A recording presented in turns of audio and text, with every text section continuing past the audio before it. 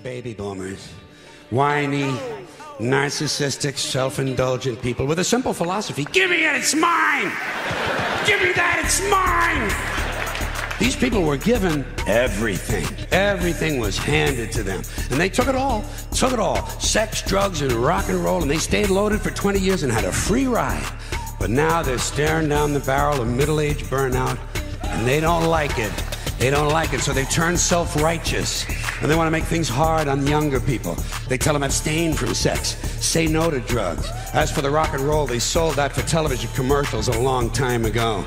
So they could buy pasta machines and Stairmasters and soybean futures. Soybean futures. You know something? They're cold, bloodless people. It's in their slogans, it's in their rhetoric. No pain, no gain. Just do it. Life is short, play hard. Shit happens, deal with it. Hi everybody, my name is Scandocious JR. I am also known as the King of Gay Music, and this is called the Boomer of All Problems. I don't know that much about you, but I bet they call you Dick Sauce, Dick Sauce, Dick Sauce. Dripping tons and tons of nut.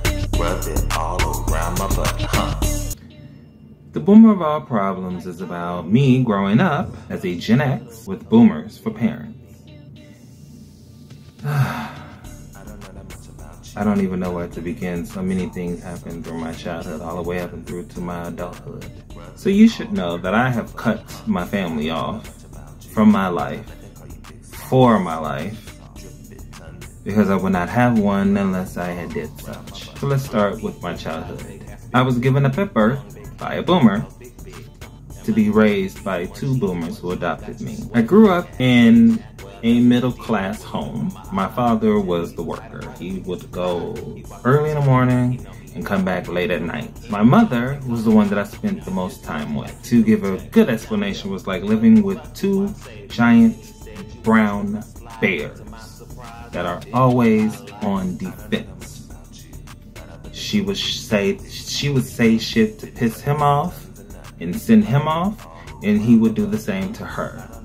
And it was like always watching monsters, Godzilla and Kong fight, except Kong was just as powerful as Godzilla. They would just do this shit all the time. Don't comment on that, because then this turns to this. Yelling and screaming and this, and then why didn't I go to college when I should have or wish I could have said I didn't go to college because you blocked me from going to college. Let me tell that story. My mother is what I would call a saboteur. What meeting? With the FBI, Dad. Pay attention. Hey, you know what? I'll take his cluelessness over his sabotage any day of the week. My what? You heard me.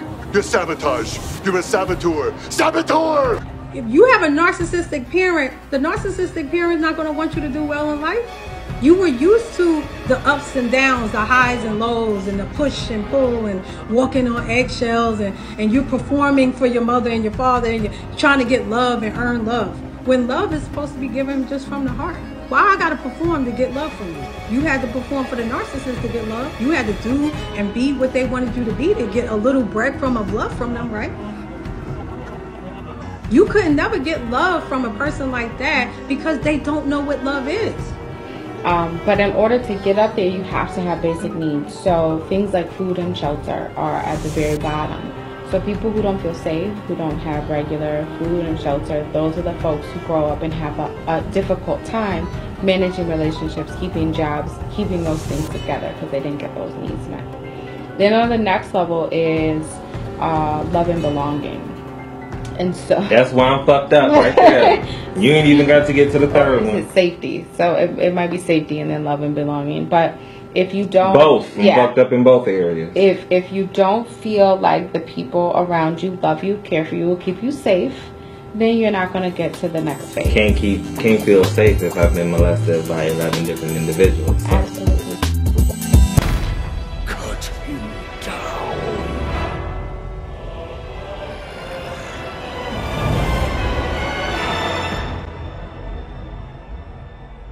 So, in high school, I was getting ready to get a scholarship for 4 years to Clark, Atlanta. I was so happy because the teacher was like, I'm gonna give you the scholarship for what you're doing here because you can go there and be great. And I go home and I'm telling my mother, because you know, that's something to be proud of. I had just been offered a scholarship. She came up to that school the very next day, while I'm in class, by the way, cussed the teacher out. And I mean cussed. Bitch, you ain't doing this. This motherfucker ain't going, hell, motherfucker. You know, all of that shit. Took me, unenrolled me from this class, middle semester, puts me in home ec. And then she wonders why I'm gay. Puts me in home ec and keeps me from going to college. And then puts me into I ain't hating on 2-year colleges, I'm not. But then she puts me into that. Instead of letting me go to a 4-year school. Free, by the way. Saboteur. And this is not the only thing that she sabotaged, by the way, just to be clear. She would give me compliments. But the only time she would give me compliments is in the presence of a third party, third, fourth, or fifth party. When we're alone, oh, I'm the worst person to ever draw breath. I'm a horrible kid.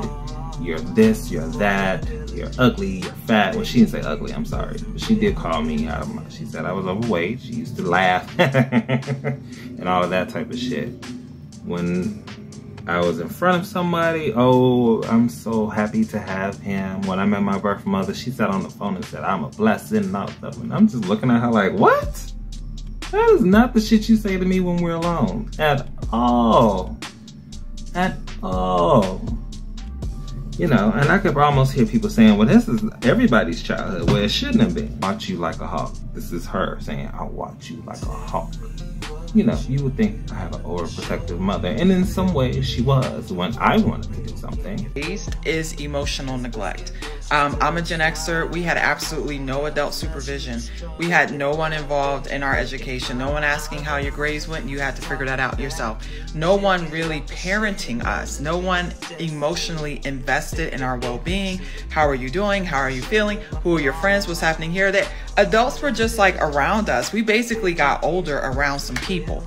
That's what emotional neglect is. And I'm sorry to say this for the boomers, but they don't feel responsible for your emotional well-being. If your parents were boomers, they don't think that was their job. That really is how, I'm sorry, but that's how they feel. And I know they don't like it, but that's the truth. However, where was those eyes at when I was being molested by 11 different people for 3 years straight? Where was those eyes at? There was one time this dude was molesting me right in our own backyard. She was in her bedroom. Mind you, the window in their bedroom shows right out into the backyard. Nothing. Crickets. I have been molested in my own home growing up at least 10 times. Sometimes by the same person. See, when I told them that I had been molested at the age of 25, do you want to know what she said to me? Nothing.